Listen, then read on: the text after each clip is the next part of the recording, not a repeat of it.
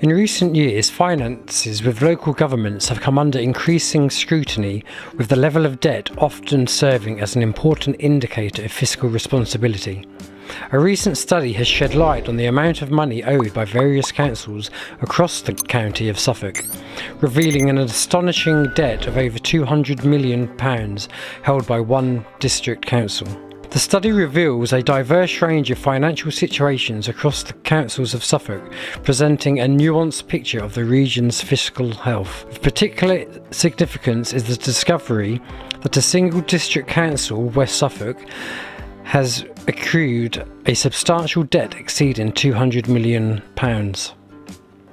which raises the questions about the sustainability of the financial practices and long-term budget planning within local government.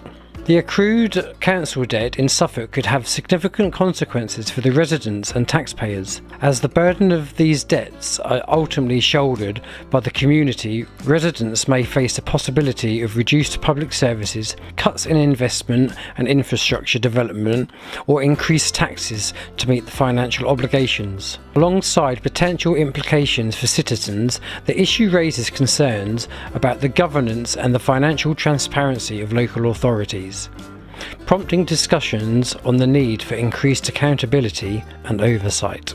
Yeah, there you go. What do you reckon? The news of a district council amassing such a substantial debt underscores the importance and the effectiveness of the financial management within local governments. It highlights the necessity of comprehensive budget planning, expenditure control, and transparent reporting frameworks. And additionally, this revelation serves as a reminder that local authorities must continuously evaluate their revenue sources, expenditure priorities, and potential risks to safeguard the financial stability of their municipalities. The revelations of significant council debt within Norfolk serves as a wake-up call, urging local authorities to re-evaluate their fiscal strategies and safeguard the financial well-being of their municipalities.